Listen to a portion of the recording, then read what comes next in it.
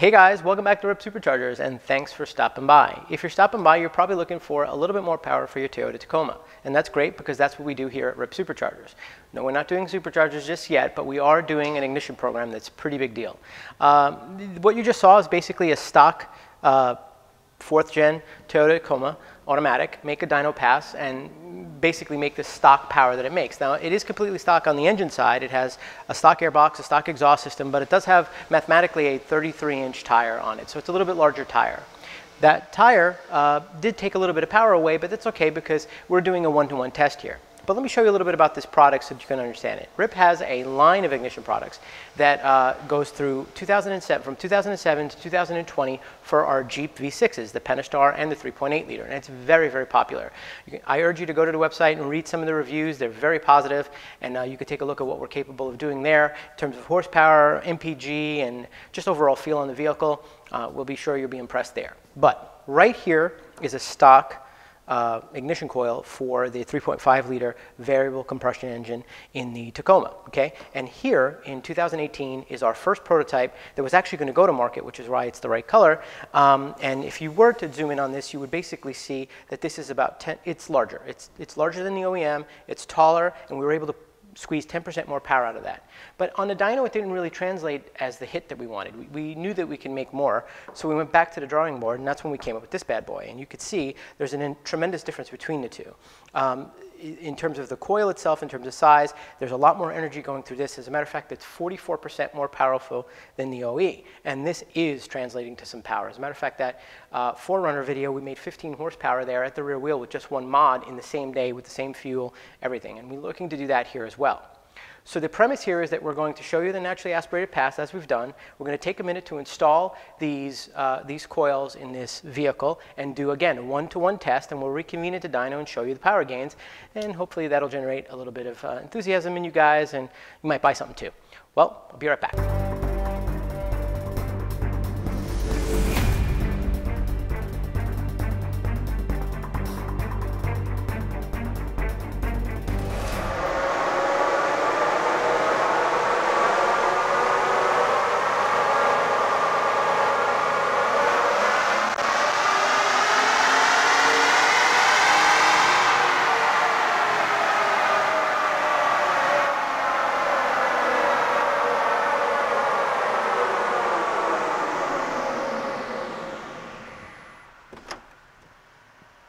All right, so that was a lot of fun, and I'm really liking what it is that we got here. So we took some time, and we did install those coils. Took about 45 minutes, and we also took some time to do some instructions because you want to take the most use of your time here at Ripp Superchargers. And we were able to make a pass, and we're really excited about what we got. So one thing to note is this vehicle, like I said, is completely stock. So as we mentioned before, stock airbox, stock exhaust. We do have a larger tire that adds up to be about a 33-inch tire, and then we added our coil pack. This vehicle is running 87 regular fuel, so that's important as well, so that you know that this vehicle is basically the way you guys drive it down the road. Some of you might use better octane. This client happens to be using 87. He's in the city. He's not often, flooring it, although I can't see that not happening with the Tacoma because you often have to floor it just to get on the highway, and off we go. All right, so let's talk about what we have here to my left. All right, you see two passes here. Okay, 06 represents the stock pass, which is basically after we dialed it in on the dyno and made sure that we got a good average. We made about 237.4 horsepower at the rear wheel, right? That's rear world horsepower. So that means that's the horsepower that you actually drive. And we cover this a lot on videos. So that means that's the drivetrain loss, that's the engine and the drivetrain loss equated to the same, and that's exactly what you're driving down the road. And now you're seeing this 254.7, which represents the one mod that we did. So it's the same day on the same vehicle with the same fuel, no variables whatsoever, which we love to do because that really sort of translates to what you're looking for. And this is what we got. Now it took a little bit of time for us to get it right because it is 87 octane fuel and there is moments of detonation, and that basically represents itself right here. So we want to get a one-on-one pass. When you first step on the gas on this vehicle, you probably are getting some detonation, and there are some adaptive natures of this PCM as well that needed to learn. So we made some passes, and at pass 14 we got one that was dead nuts on and wanted to show exactly what type of gain.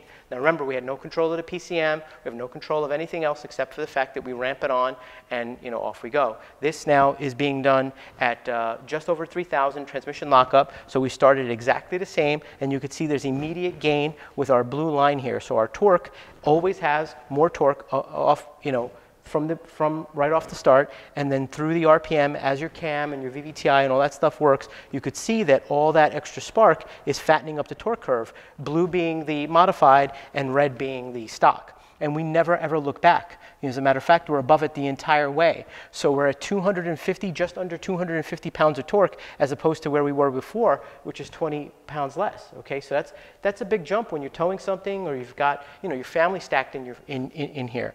Now, when you look at the horsepower, which is the solid line, you could see we immediately start with more horsepower above the entire thing. And you could see this little wave here. That's where I bet if I were logging, we probably had a couple of points of knock, and there was an adjustment. If this had the proper fuel in it with this modification, we probably would be rounder here. Like we did in the 4Runner, it's a lot fatter down low, and that octane comes into play there. We weren't monitoring O2 here. Again, we were one mod. We probably should have put O2 in here for extra information, but we didn't on this one. Maybe we'll do it on the next one. So, as you can see, the blue line is above the red at all times, but really, when that cam starts to open, you can see us taking advantage of all that fuel, and it really fattens up quite a bit. So we got 17, almost 18 horsepower gain with one mod on 87 octane fuel on a 33-inch tire, so that's a great gain. So remember, guys, the engine is a variable compression engine. That Atkinson cycle is playing with us a little bit. And the idea that we had here is because you're playing with some of this combustion cycle, and you can look it up, there's some great videos online about how this engine works and why you have such a wonky power band when you're trying to ask for power. It's because it's actually trying to get really good gas mileage and also solidify that power as well.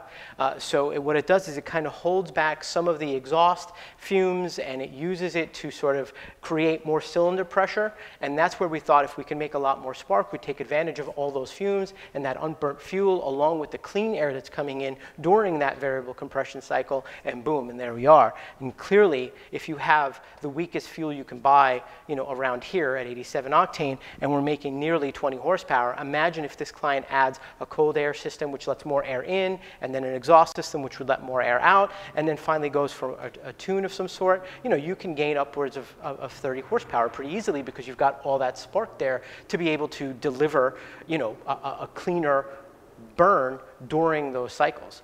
So we're pretty excited about this product. I think you guys will too. I think we demonstrated it very well here, where you can see that there's actual gains both in the 4-liter and the 3.5. The next one we're going to do is probably this white one behind me, which again has been our long-term tester and done just about 10,000 miles worth of driving for us. And it's got the smaller tires, factory tires on it, so we may be able to get a couple of more ponies out of that, at the tail end. I mean, will it matter? I guess for people who have stock tires, they want to know, and they don't have the 33s, they're probably going to want to know. But we're curious to see what it does. I mean, we already know, but we're going to show you on video. All right, so you have questions, please, in the comments. We're very interactive with that. Please subscribe and like. You're new to the channel, Toyota guys, please. We'd love to see that you're interacting with us. And if you have any questions, you can always email us or Facebooks or the Instagrams or any of those things there. You can always just give us a call. Well, thanks for stopping by. See you on the next one.